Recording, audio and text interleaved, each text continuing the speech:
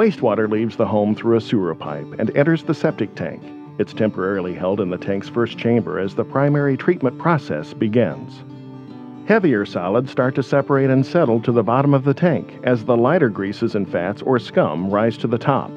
Gradually, a layer of clarified liquid is formed between the solids and scum. Bacteria start working to decompose the solids, creating a sludge that accumulates at the bottom of the tank. Approximately 15 to 20% of the solids cannot be decomposed by bacteria and will remain in the tank. The anaerobic bacteria is present in our waste, our human waste. By incorporating that into the tank, it breeds.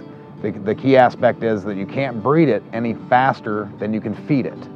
So if you're putting things in the septic system that are antiseptic, it can actually be detrimental to the digestion of those sludges and or the natural decomposition of the activated sludge. Liquid, leftover solids, and scum move to the tank's second chamber and the separation process continues. A properly functioning septic tank should remove approximately 75% of the suspended solids, oil, and grease from the effluent. Over time, sludge and solids will gradually fill the tank, leaving little room for the clarified liquid.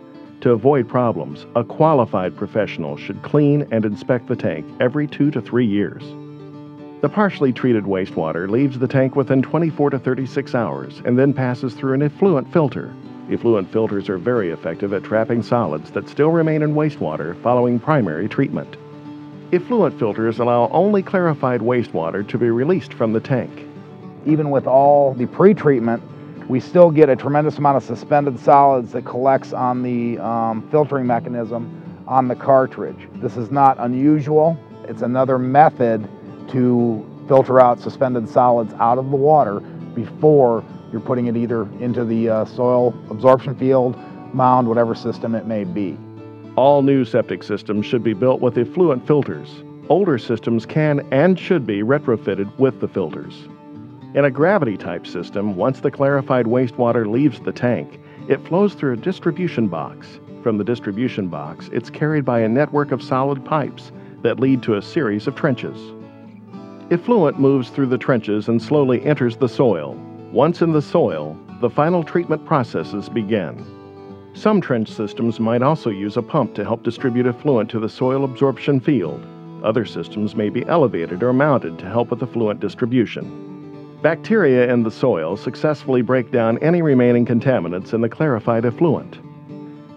The best location for an absorption field is an area with deep, well-drained soils.